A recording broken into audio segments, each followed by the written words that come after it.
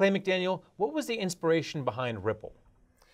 Well, really the inspiration was seeing small businesses struggling with the ability to tell their own story with short video or beautiful images without having to spend $5,000, $10,000 to get that done. So the software was designed fundamentally just to put the power of beautiful visual video storytelling in the hands of entrepreneurs. And when Ripl was first starting out, what were some of the biggest challenges to getting it off the ground?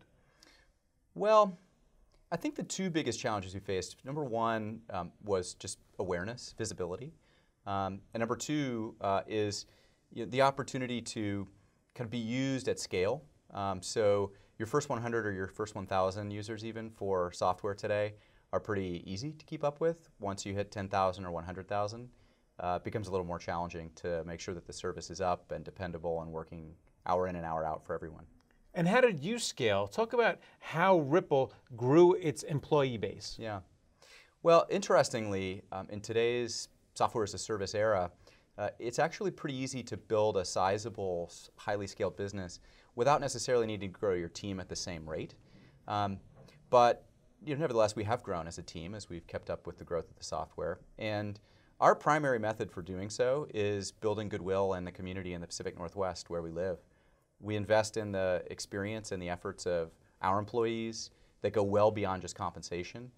They tell that story about the cultural experience they're having working with us, and that radiates out into the Seattle area and community and comes back to us with new employees. And are you good at delegating? Because a lot of people have been with the company since close to the beginning. It's hard for them because they like to micromanage. Well, I'll tell you, we take a pretty radical approach, and I credit this to our founder, Paul Ingalls.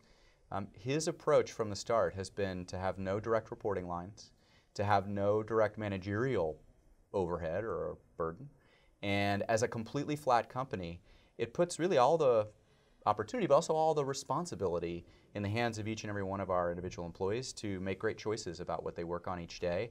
And at the end of each quarter, we do a big retrospective and talk about whether the company has succeeded or not, and leave it to the individual to kind of identify the connection points to our success or failure that they've contributed to.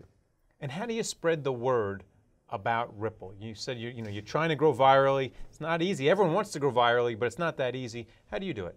Well, I guess you'd say, walk our own talk. We are